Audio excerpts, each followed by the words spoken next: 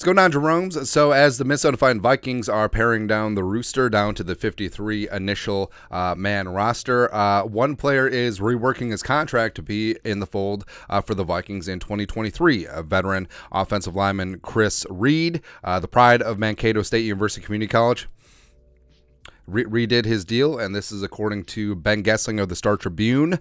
Vikings guard Chris Reed, who has been on the NFI non-football injury list during training camp, reworked his contract late last week for the second time this year. Reed will now get a base of $1.165 million fully guaranteed, which is the veteran minimum for a player of his stature.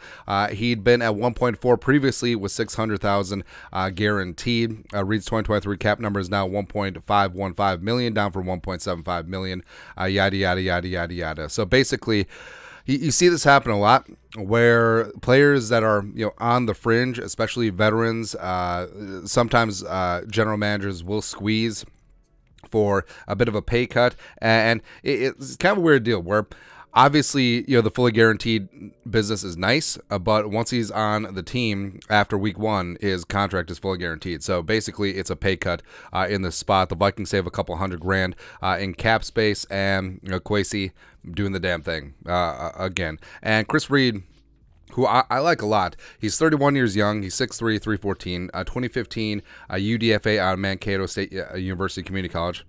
Again, teammates with Adam Thielen.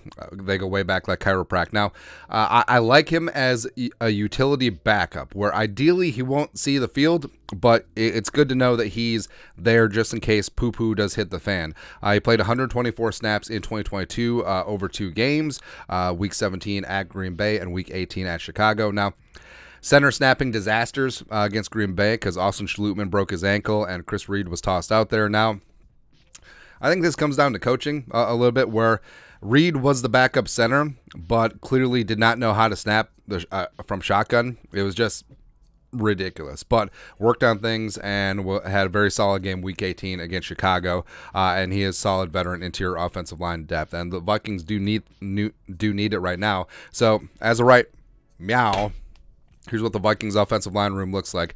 Darisaw, Ezra, Bradbury, Ed Ingram, Brian O'Neill. They traded Vidarian Lowe. They made a handful of cuts.